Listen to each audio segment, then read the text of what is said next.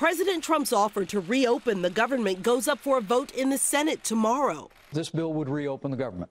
He's offering temporary protection for 1 million immigrants, refugees, and dreamers, those brought here illegally as children, in exchange for $5.7 billion for the border wall. Straightforward, fair, reasonable, and common sense, with lots of compromise. House Speaker Nancy Pelosi and other Democrats call it a non-starter. It's outrageous, and he's just playing politics, and this is a bad deal. It was I think, an effort to prop up the president's sagging poll numbers. Despite support from some Republicans. Well, I think the president's put a reasonable compromise on the table. Some conservatives are calling the president's offer amnesty for immigrants.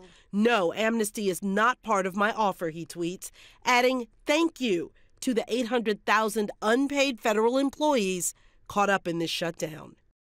And separately, the president's attorney, Rudy Giuliani, revealed on Meet the Press that negotiations over that Trump Tower they were trying to build in Russia were going on a lot longer than anyone's admitted so far, possibly, Giuliani says, all the way through Election Day in 2016, despite the president saying he had no business dealings in Russia. Tracy Potts, NBC News, Washington.